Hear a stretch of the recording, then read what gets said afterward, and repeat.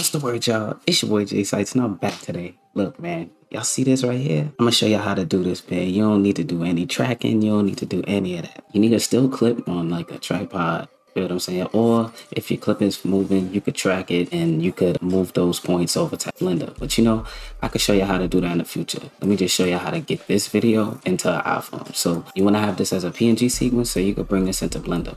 When you render it, you want to export, add to render queue, format, PNG sequence, resize it, make it 1920 by 1080. You don't really need that big of size. This is going to be strictly for lighting and stuff like that. And put your depth to trillions of colors. I already have this, so I'm not going to do that. I made this tutorial already, but my PC ended up crashing, so I had to stop it. Moving forward, make sure for this effect, you have like an iPhone.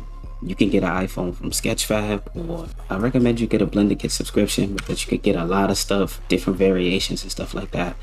Especially if you're new to 3D, you could just easily kit bash and make good scenes strictly with what you have. So moving forward, when you're in Blender, you change your render engine from Eevee to cycles. You know, I like to go for realism. GPU. These are some quick settings. You don't have to put these, but I do this to optimize the project. But when you do come down here, you want to make sure you have your motion blur on film. You want to turn on transparent. And for the color management, if you're in Blender 4.1, you can use AGX and go with high contrast. Or if you're like Blender 3.4 or anything older, you could just use Filmic Log and you could just color your stuff in post. If you want to see a video on coloring your objects from Blender and your EXR files, and After Effects, I have a video on that. You could just hit the link in the description. Anyway, I put this to high contrast, and I don't really touch anything until I'm done with it. You can turn off tiling as well, because this just takes up a bunch of space. Save your project file. Save it somewhere you need it, right? I'm gonna use this. As you can see, I already got it saved, but I'm gonna call it X2. And the reason why you wanna save it in a specific folder is because I'm gonna show you guys where you can have your textures. First of all, let's get us an object. I'm just gonna search for an iPhone. I'm gonna use this 15. Now you have your iPhone. This right here is an empty. This enables you to move your object around. If you just click it and you press G, you could do it like that, or you could move it in the X, Y, the Z axis. I'm just gonna hit G, R, and X 90. And you could just type 90 on your keyboard after pressing X. You know what I'm saying? Just press enter, and you could like that. Same thing for a camera. I could press 1 on my numpad. I can shift A, add a camera, and then I can hit 0 on my numpad, G, Y, boom. I usually like to match the vocal length of my footage. Shot this video in 24 FPS, so just to be safe, I'm gonna come here, add a background image, and make sure my camera was highlighted.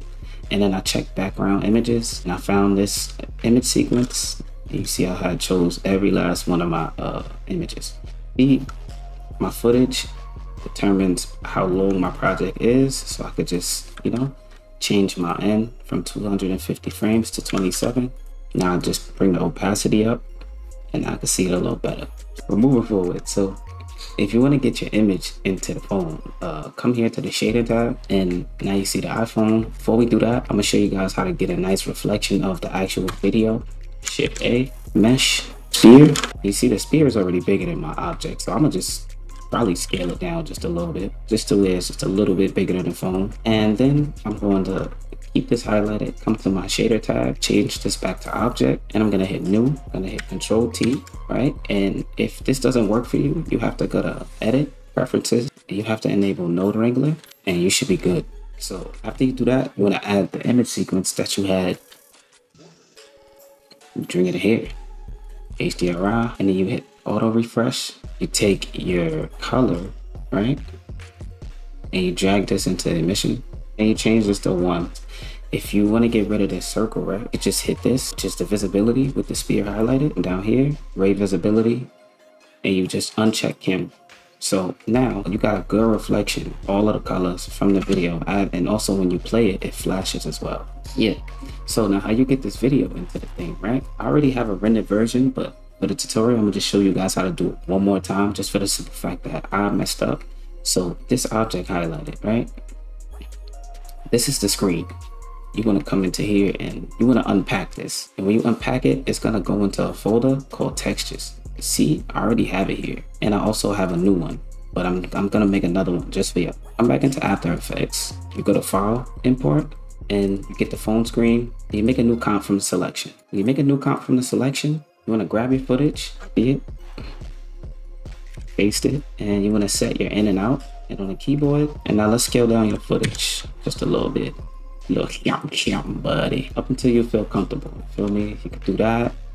And then I have this little overlay that I got from YouTube. It's a little green screen of a TikTok screen. You scale this down and add a key light. Boom. You can add another filter if you want to, you know what I'm saying? But what I'm not gonna do, I'm not gonna re-render. You could hit Control M once you have everything situated and come into here. You go to PNG sequence, trains of colors. Do not change the size. Render RGB plus alpha. And press OK. Now you want to make your own folder. As you can see, I already got one. Feel me? Once you save it, you want to come back to Blender, hit your folder, go to your phone screen, hit A, open image, auto refresh, and you are done. Want to know how to render this? So what I'm gonna do is this. I'm gonna just do a quick simple zoom and I'm gonna render this. So now with your camera selected, you want to hit I on your keyboard, right?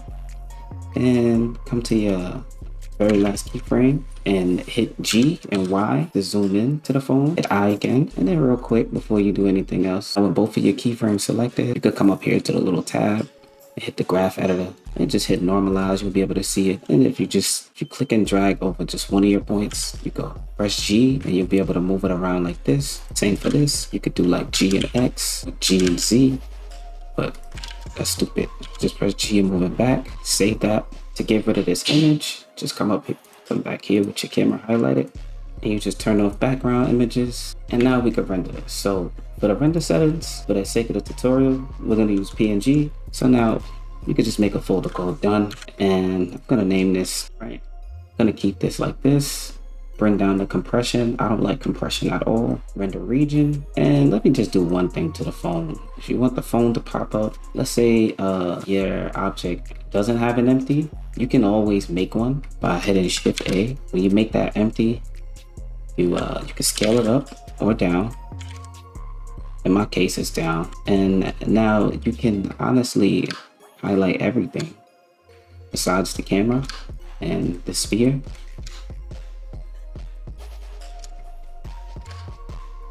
You can hit Control P, object, keep transform. As you can see, I changed the parent. You feel what I'm saying? So, you know, you don't really have to worry if you don't have one. You feel me? But just delete that. Definitely could do things like scale this up. Change this to 0, 0, 0, I. Boom.